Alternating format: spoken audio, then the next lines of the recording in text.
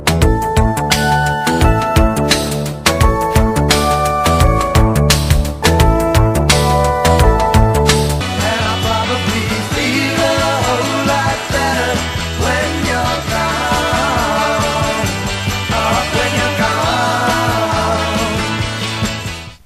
know, there's a lot of myths out there associated with the stock market, and maybe I could have called them at one time wives' tales, but I guess that's no longer politically correct. I'm going to look at some of the major ones, and it turns out about half of them are just clearly wrong. Here are the 7 biggies. There's buy and hold strategy. I'm going to make an argument that's pretty good. Low-cost index funds. Boy, that one's really profound. Dollar cost averaging, on the other hand, is, well, we'll see there's problems with that. Reinvesting dividends, there's a problem there. People say the Roth IRA tax-free is better. Going to say watch it on that one. Selling and not buying options is actually preferred, and the earlier the better is good for both starting out as well at the end of your life.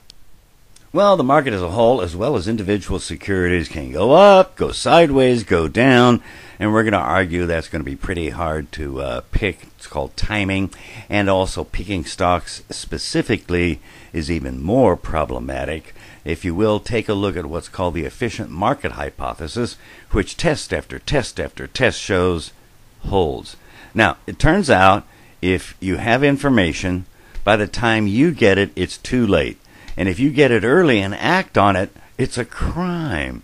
And if you don't think they'll catch you, they will, because remember, every one of those trade tickets has an account number, your name, and even if it's a long-lost relative in Serbia, I'm actually citing an actual case, they'll still catch you.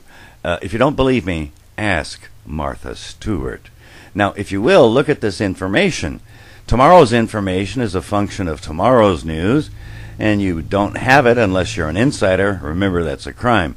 What's the average rate of return on tomorrow's information? About 0. Slightly positive, but for the purposes now, let's call it 0. So you can't beat it. And to take this a step further, there are 2 types of investors, and I don't mean stocks versus bonds, although we will look at that, but the way they view the world. And we have the valuation models here for stocks and the valuation model here for bonds. And it turns out, if regardless of whether they're trading at a premium or a discount, the return you get back is not the return achieved by the firm.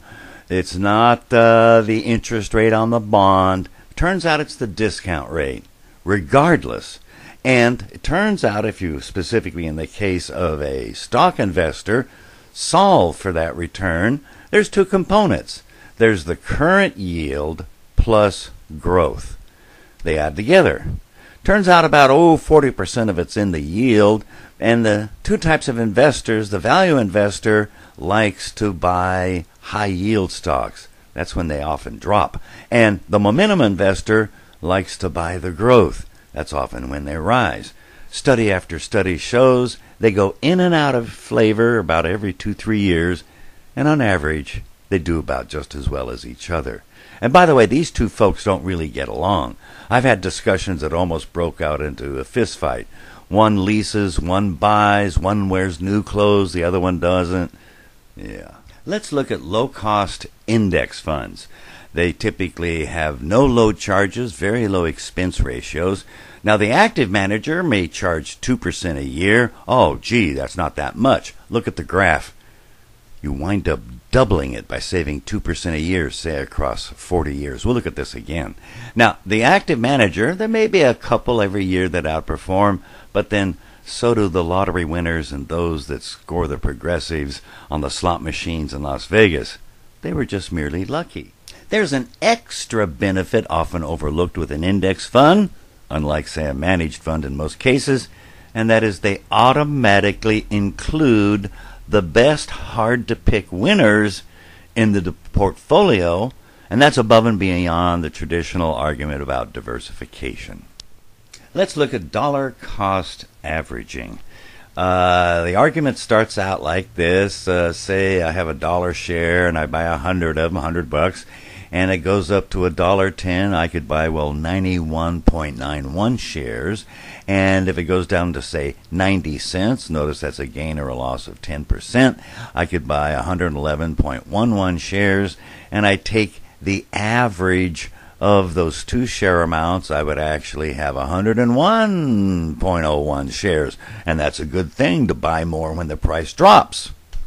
First comment, you almost cannot help but do this anyhow, because in any retirement program or income you put into the market, you'll be buying regardless. Secondly, it's just lousy math. Take a look at this. Same scenario, but now let's take it 2 steps. Again, the security goes up or down 10%, $1.10 or say 90 cents, and maybe it goes up or down 10% again. Watch it. Well, let's see. It could go up now to $1.21, or it could go down to, I said watch it, 99 cents. Or it could have gone down to 90 cents and up 10%. Watch it again. That's now 99 cents. Or it could have gone down 90 cents and then down again another 10% to 81 cents. Well, there's 2 cases at 99, one at 121, one at 81. Average of those 4, $1. It all averages out. Let's look at reinvesting dividends. At one time when commissions were really high, well, there's something to be said for it. Nowadays, with almost 0 commissions, let's see why that's not probably such a good idea. First of all, obvious one, it doesn't diversify. You're keeping all your eggs not only in the same basket, but in the same eggs. Then you have oddball amounts. You started off with, say, 200 shares. Now you got 217.3 shares. You know why that's a problem? As we will see later, it's probably a good idea to be able to sell, not buy, covered call options, and those are in units of 100. So if you have an oddball unit, you're out of the game. It also complicates taxes, albeit it's a little bit easier now with all this automatic computer filing. But now you've got income categories that you have to tease out, and it just complicates things. Here's another biggie.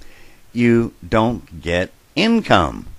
You either need income to pay off your margin, to live on, and, well, you've reinvested it, you don't have the income. I'm not fond of reinvesting dividends. Now the next one is my bugaboo. A lot of gurus say go for the Roth tax-free IRA account. By the way, that's not redundant. The A here stands for arrangement. And it turns out it depends. If you look at the ratio of the monies you get out, it's the top line of these 2 divisors down here, and it's after tax in the case of a traditional IRA, no tax in the case of a Roth tax-free, and you divide it by the amount you put in, you get the deduction going in the case of the traditional. Well, look what? The ratios are the same if the tax bracket or the income tax state is the same. What if they're not?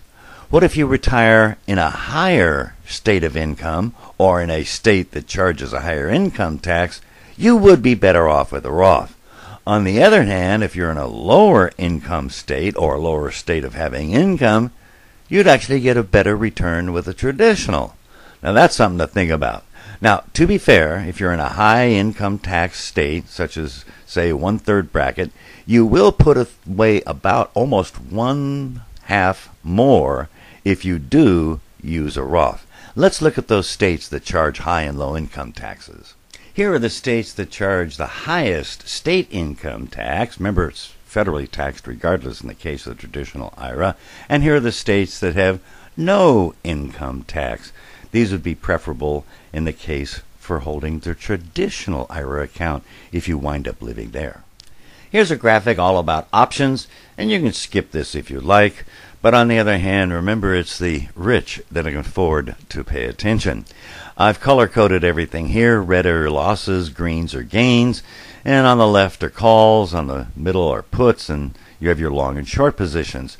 A call, you give up the security. If you sell it, you buy it if you bought it. On the other hand, a put, if you bought it, it goes up if the stock goes down, and you're ready to give up the security. In the case of selling a put, you're ready to receive the security. Now, generally speaking, about 9 out of 10 options expire worthless, and so when you get that unsolicited phone call from the broker trying to make you broker, they generally want to do that to you. I suggest, on the other hand, don't buy these to speculate.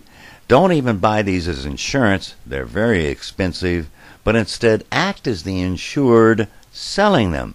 Now, not to sell them, but in lieu of limit orders. In the case of selling a call, you can even do these in covered positions, even in an IRA account. All you're going to do is sell the security if it goes up. What's a good thing about that? You receive the income regardless whether it happens. Secondly, it forces you to do the right thing. Sell it when it rises. If you sell a put, that's only in advanced accounts. Can't do that normally in an IRA account. And you sell a put, you're ready to buy the security, which you would have done had you used a limit order. Something to think about. And we come to the end, or maybe the beginning, depending on your perspective, and that is, rule of thumb, start early. We've seen this graph before, but let's look at it again. If you start 10 years earlier across a 40-year path toward investing, turns out that extra 10 years, only a quarter of the time, will double the amount you have at the end. And as we noted before, if you can save 2% a year, it doubles it again. But at the end of your life, starting early is yet another good idea when it comes to Social Security. A lot of wags out there, and boy, do they wag their tongues. They think, well, gee, if I delay Social Security from 66 to 72, that's for those in the relevant age bracket right now, I'll get more money. Nominally true, but if you discount it at 5% or higher, there is no scenario in which you're ever better off taking it later. Meaning, whether it's investing in the market, your ability to enjoy it, whether you're doubtful you'll ever get the funds, if you just use a 5% discount rate or higher, it's better to take it at 66 than later. Something to think about with Dr. C Invests.